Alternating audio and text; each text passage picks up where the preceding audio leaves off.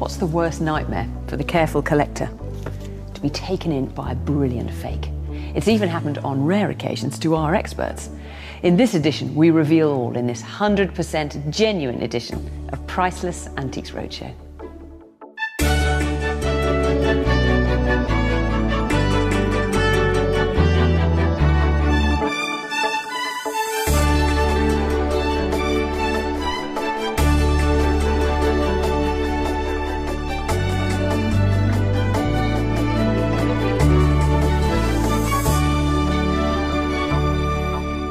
We've a rare treat for you in this episode. Many of our longest standing and most familiar experts are giving us priceless exclusives. Ceramics expert David Batty reveals how he tells an original from a copy. Okay, what do you think that is? Wood dust. Wood dust. Yeah. Absolutely dead right. This was not made very long ago. Oh. Eric Knowles reckons he has a hot tip for credit crunch collecting. They will make a slow but steady rise, but not before I've bought up every pair for under 50 quid I can find in the country. And Hilary Kay lifts the lid on a private passion.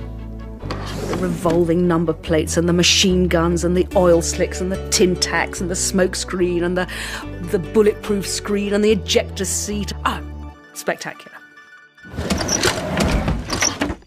Now, is this or isn't it? Well, I don't know, but our team of specialists are among the best in the business at spotting fakes. Apparently, we are surrounded by them. So how can they tell? It's time for an introduction to the art of reproduction. You can't pussyfoot around it. Right. Well, I'm afraid it's bad news. I mean, how can you? You've got to tell the person that it's not right. I'm afraid it's very bad news. And, yeah, I suppose I am blunt. It's a forgery. Is it? Not only is it a forgery, it is illegal. Whoever made this put on a mark of a modern practicing factory, and that is against the law. That is a protected mark. Minton never actually made this particular dish. Don't get this crab on here. These colours don't exist. They didn't do this shredded clay effect. So where you bought it was breaking the law. Fakes are everywhere. Even a bishop can sometimes be deceived. I think if I've learnt one thing in my career over all these years, I've learnt a fair degree of tact. They belonged to Bishop Bradfield, who was the bishop who stood on the left-hand side of the Queen at her coronation. We got the Bishop of Bath and Wells with his own sapphire ring, and I have the job to tell him that it's not quite what he thinks. Nightmare. It's not a real sapphire. Right. It's got bubbles inside it, which means that it's a man-made sapphire. Right. And he took it on the chin, it has to be said, but I think it was a very uncomfortable moment. When you have to give the bad news, it's very, very difficult sometimes. Sadly, I have to tell you that it is actually a reproduction. You've just got to say, it's wrong. It's wrong, wrong, wrong. Got it. That's all I can say. Sometimes one has to slightly have the skill of a social worker on the Antiques Roadshow, managing people's emotions and expectations, or rather letting them down. You have what you believe to be the only existing portrait of Shakespeare done in his lifetime. Now, do you realise what a claim that is? What he'd brought in was a portrait that, at first glance, looked like Shakespeare. Had a pen in his hand, it had the high dome that you expect with the bard. Now, let's start with where did you get it from? Okay, this painting we inherited from my great aunt, Doff, and she was bequeathed this painting, and she actually kind of staked her life on the fact that it was genuine, and she collected a massive amount of documentation to say that it was. Despite the fact that he had an article by an eminent academic published, I think, in the 1950s or 60s, that it was just a concoction. I now have to tell you that this picture is not 17th century, which is what it should be if it's Shakespeare, and I'm afraid it's not a Shakespeare either. It's of what I believed to be a cleric that has been adapted to look like Shakespeare. Now, have you seen the area, this sort of slightly ambiguous looking area at the top of his forehead? I must say I was always a little concerned about that. With good reason, I might add, because someone has actually extended his forehead to make that dome look more Shakespeare-like. Quite clever, eh? Goodness. Some devious restorer or artist had taken out a brush, adapted, added to, created the dome to make him look like the bard, put a pen and a hand in place, and had actually painted the Globe Theatre in the background. In the bottom left-hand corner, you see the Globe. The Globe. The Globe Theatre. Mm-hmm. That's so, right. So this is quite a sophisticated, probably 18th or might even be early 19th century construct. If this was the only portrait of Shakespeare done during his lifetime, such an emotive figure, you'd have collectors across the world scrambling to get hold of it. Yes. As it is, it's worth about £800 to £1,200 as an intriguing image. Yeah. With a bit of history that wants to be him, but sadly isn't. This is actually a dud. It's a direct copy after Claude Monet. Wrong material, wrong painting. It had to be wrong. I remember this wonderful girl down in Bexhill who had got, she thought, a Hahn bronze and jade thing. This has got an amazingly ancient look about it. Yeah, that's because it probably is older than the Dead Sea Scrolls, I don't know. Older than the Dead Sea Scrolls. I was sure that I'd found something which was real. I was so adamant it was this antique relic from the Han period. A very unusual thing. Where did you find it? In a flea market in southeast London a few years ago. It was kind of amongst those of just house clearance things, and the guy didn't really seem very interested in it. These were grave goods. Right. Almost invariably they were buried, and having been dug up, you get this incrustation, and you get all this wonderful colour building up here. Is it cast bronze? This is cast bronze, and the copper is coming through. He was kind of giving me information about who would have had a relic like this, what period it was from. I should have looked more carefully at his twinkle and his eye, I think. Now, how much did you pay for it? Well, he wanted like £50, and I had no money, and I bartered him down to 30 quid. And I had to tell her that it was a dud. And she practically, well, she did end up in my lap. Okay, now I'm going to put you out of your misery. How old is it? Couple of years. Oh no! Are you joking? Are you joking? Are you joking? I'm not. Oh no! I'm so upset. Sorry. I'm sorry. At first, I felt kind of really angry at myself for being so stupid not to have detected it was fake, and I felt like hurling it into the sea. Oh God! Thank you for being so brave. I'm so upset about I'm that. sorry. It made me kind of excited to keep my eye open to look for more things. It's made me more adamant that one day I will find something. Perhaps the most famous fake uncovered in Roadshow history arrived in 2002. I still feel slightly uncomfortable watching it. There was a case in Chichester in the cathedral, and a big Chinese chest had been brought in. Well, the story is that it was in an antique shop, and having nothing better to do, I've found as a result of the Antiques Roadshow that having one or two antiques might pay dividends in the long run. It was very deeply carved with warriors and stuff, and the owner was extraordinarily pleased at having discovered it. Not that I'm in any way knowledgeable about these things, but when I looked at the quality of the carving, it appealed to me. He'd uncovered it from centuries of grime and filth. Does anything strike you? Not in particular. Not that it's sort of kind of clean? Very clean, yes. Okay, what do you think that is? Wood dust. Wood dust. Yeah. Absolutely dead right. This was not made very long ago. Oh. This actually dates from the 1960s. I'm sorry, rather disappointing. No, if that's the truth, then obviously one must accept the truth. You must accept the truth. Yeah. Thank you very much for letting us see it. Not at all. Thank you. Amazing. 1960. Thankfully, owner Fred tells us that whatever the Chet's age, he still loves it. You're no good, it's no good, it's no good, baby, it's no good. I'm gonna say it again. no good, it's no good, baby, it's no good. Baby, oh no. I still like it. So, just be careful next time you think you're onto a smart buy. Mind you, Eric Knowles thinks he's got a good idea. We've asked some of our leading specialists to see if they can predict sound financial investments deep in a recession. Now, one of the sort of most asked questions I'm forever being given is, what's worth buying today? You know, what's a good investment? If I can introduce a matching pair of simple brass candlesticks. Now, these date from the early 19th century. They could even be sort of George IV or William IV. And if I was to turn one on its side, you can see that it's actually been turned, because the later ones tend to be sandcast and they're quite rough. The secret really is knowing how to recognise the early features. I'm really sort of going by that pleasing form, a baluster shape, nice condition, not knocked about, and no visible repairs.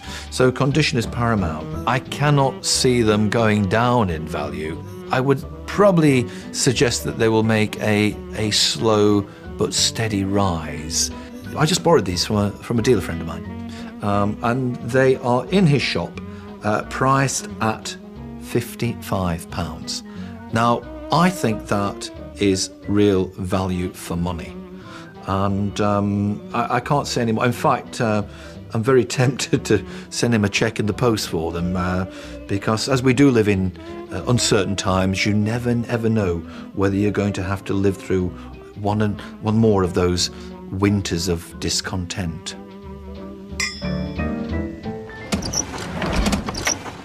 Eric Knowles, a man with a secret past. He tells me that in his youth he was a northern soul boy, dancing the night away to the most obscure R&B records he could find. And quite a few of our specialists have surprising interests away from the show. Take miscellaneous expert Hilary Kay.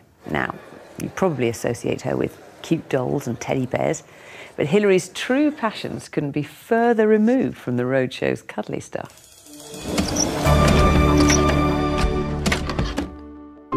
Mechanical things is where I'm started from. I've always been interested in them. I come from a long line of chartered engineers, and I guess it's just come out in the genes.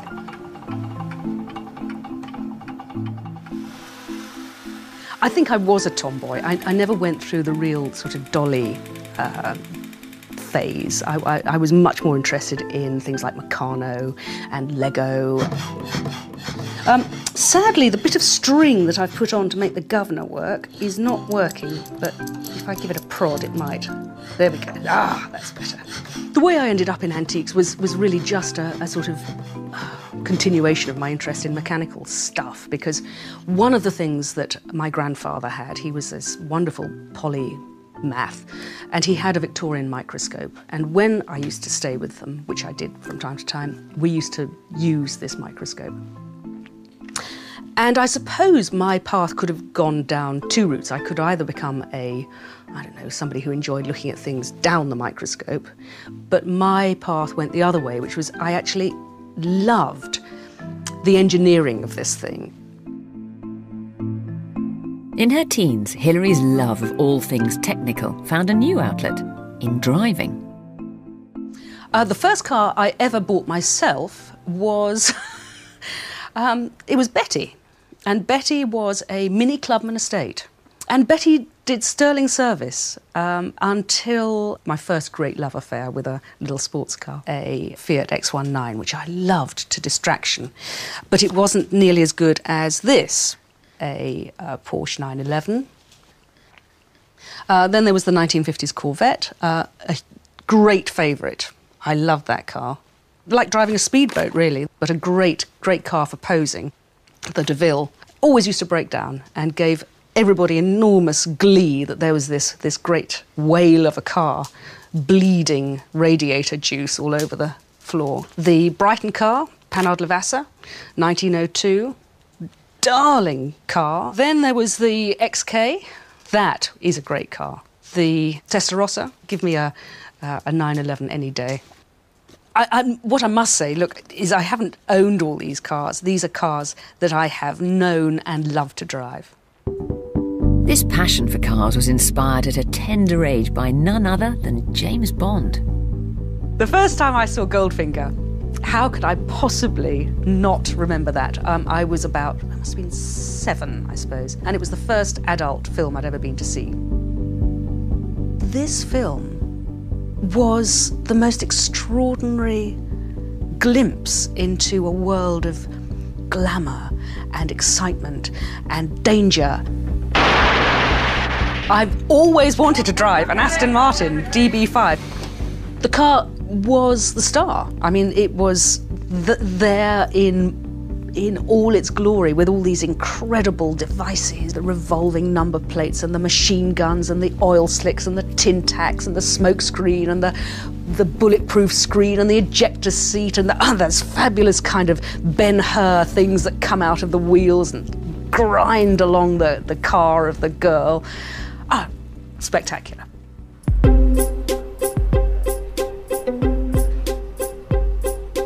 Hilary has come to Newport Pagnell to meet Kingsley Riding Fels, who's worked for Aston Martin for 33 years. Well, this is the area where customers' cars come back for servicing and repair. They come in from all over the world. We have them come in from the Middle East, from Europe. So this is our heritage department. This is where all the cars come back for the heritage repairs. And as you can see, we've got practically a representation of every single model here today. DB4, DB5, the 6s, the V8s, everything. You can't walk in here without not bringing a smile to your face, can you? It's wonderful. Putting the DB5 into context, I mean, the post-war austerity years in Britain, it was all pretty grim. And then with the 1960s, Britain became hip. The DB5 was, if you like, an embodiment of all that period of Britain becoming the centre of style. It was aspirational in a way that other cars weren't. It was the ultimate sort of sophisticated man's machine. And as you can see, there's various different models, and here we have a DB5, and this is the actual car that was in the film Casino Royale. No. Yes, it was. This is the one that was used, in fact, the one that James Bond won in the card game. I'm going to stroke it gently. Yes. As if it was Daniel Craig. You wish it was. I was sort of hoping to have a bit of a drive in this, but I can see, I'm afraid this car is not fit for purpose. Not today, no. It's nearly finished, but not quite. But it's very interesting because there were 2 cars that were used in the filming of the film Casino Royale. And the other one, the other DB5, is now finished. And it's just completed its restoration, so you could drive that car today. Well, you'll make a girl very happy if that's the case. I tell you. I have to say, I never thought that this moment would ever happen. I mean, it's enough to turn a girl's head completely. If anybody asks what makes the DB5 special, they have lost the plot. The sound, the vision, the excitement, the emotion. As a 7-year-old, it became seared into my memory. To drive a car that's actually made to give you a thrill is fabulous. It is one of those wish fulfillments.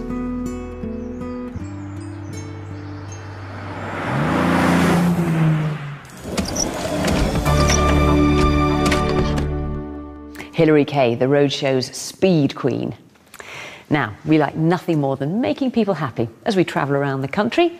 And from the Highlands of Scotland down to deepest Cornwall, our team have been able to put a smile on the most mournful of faces as we break the news that Granny's unloved vase has just broken the bank. Trawling the archives, it didn't take long to find some great examples.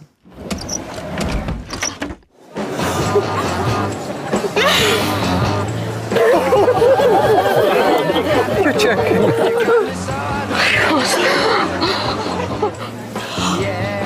You're joking. I didn't believe it. No. 6,000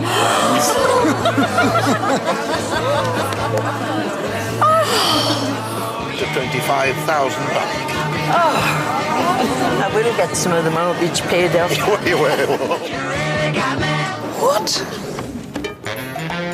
John Sandon delivered a real bombshell moment at the Royal Hospital in Chelsea. I don't really know anything about it, just that it's been in the family for years. I think it belonged to my great-great-aunt, and now my mother has it, but I know nothing. We just have it for decoration. It's actually one of a pair. I was going past the Royal Hospital in Chelsea and I saw a large banner saying Antiques Roadshow coming here, and I thought, oh, I can't believe my luck. What you have is a Trembleur's cup and saucer, designed and named after people who had the trembles. It was intended for infirm people who had shakes. The cup sits very firmly inside the saucer there, so however much you've got a shaking hand, you can't possibly spill your coffee or chocolate. We never used it. I was aware, obviously, it was a functional item initially, but we never used it. It was just a decorative thing. To be honest, just collecting dust. Made by the Great Sayre factory, and the quality is just so sumptuous. So a pair of them. Yes. Right. The other one's in just as good a condition as this one. That's so important too. Yeah. Because a single cup and saucer of this quality, it's going to be pushing £5,000. You're joking. Frankly, I had no idea that it was going to be as much as it was, hence my overt reaction, I think. So a pair of this quality, absolutely stunning, £10,000. So when he said, as a pair, they're worth £10,000, I think I probably could have fallen over if I'd been given half a chance. And I think things that went through my head probably were better to stay in my head than what I actually said. You need a steady hand in order to take that in. Absolutely. Maybe you should hold on to it for a bit longer. We put the pieces into auction and we got a good price for them and bought a car. More functional, not as pretty. Rupert Mars has a favourite memory of a painting that made its owner and him very happy indeed. One of my favourite pictures, perhaps my favourite picture in the Roadshow. I knew that this was just the most wonderful Alfred William Hunt I'd ever seen. It was an astonishing watercolour, quite wonderful. So, it's by Alfred William Hunt, and we can see bottom right there, and it's signed, and it's dated 1869. I love it. Do you? I do. Love that. This completely wonderful painting. The way you can see through to the valley beyond, this hoosh, that rainbow, that boat, and its tiny tender, and the waterfall, and where do you want me to stop? Well, because it just goes on forever, doesn't it? Wonderful painting, completely wonderful painting. And what's more, it's not known to academia. This is a lost masterpiece. There's been an exhibition, just literally. Don't tell him. What? Don't tell him. Don't tell anyone. Don't tell anyone. It'll be our secret. A picture this good, this rare, of this date by this artist, at least £40,000.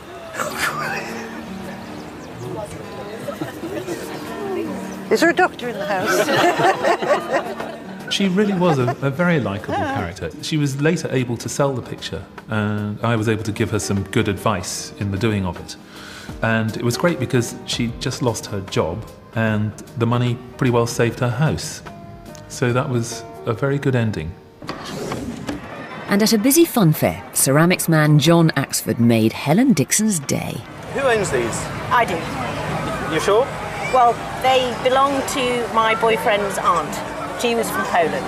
I didn't think they were worth anything, obviously. They looked like they'd been bought, on a holiday in Portugal or something, so I wasn't expecting them to be worth anything. So I ran out of the door, greasy hair, horrible old top, no makeup. I'd had no idea how it worked and whatever type of antique you had. So mine was ceramics. I was put into a particular queue, which was very fortunate because he was a very handsome expert on our table. Do you know where they're from? No. No idea. Have you ever looked at them properly? Yes, but it doesn't mean anything. I don't know what the bottom means. There's some stuff on the bottom. There is stuff on the bottom. It says Bermontoft's Faience. Yeah.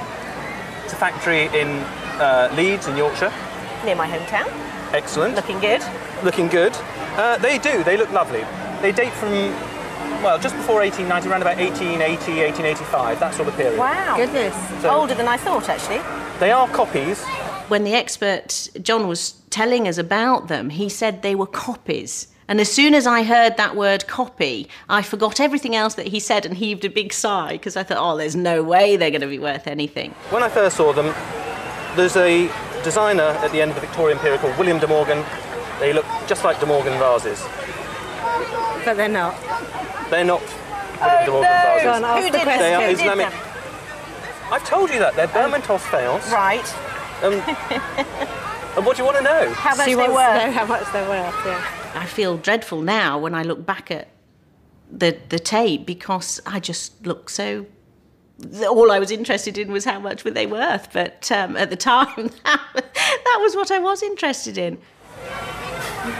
You're laughing. Well, it is quite funny. This one's worth about £3,000 because it's damaged. I'm going to cry. This one isn't damaged. How much is that worth? Somewhere between 5,000 and 8,000. Can I kiss it? Goodness me! Do you want to buy them? I wanted to kiss him when he said there was, you know, they were worth what they were worth. And I apologise now that I did that on television. That's terrific. Brilliant. I know. Well, let's get a taxi. We didn't even wrap them. Okay. I view these vases differently now. They suddenly seem a lot prettier because they're worth a lot of money. You know how a man looks more handsome when he's got loads of money? It's that sort of effect, I think. And, you know, I did marry the boyfriend at the time who inherited them, just in case there's something else in the family. And if you were looking on enviously, why not join us at a roadshow? You might just find your luck's in.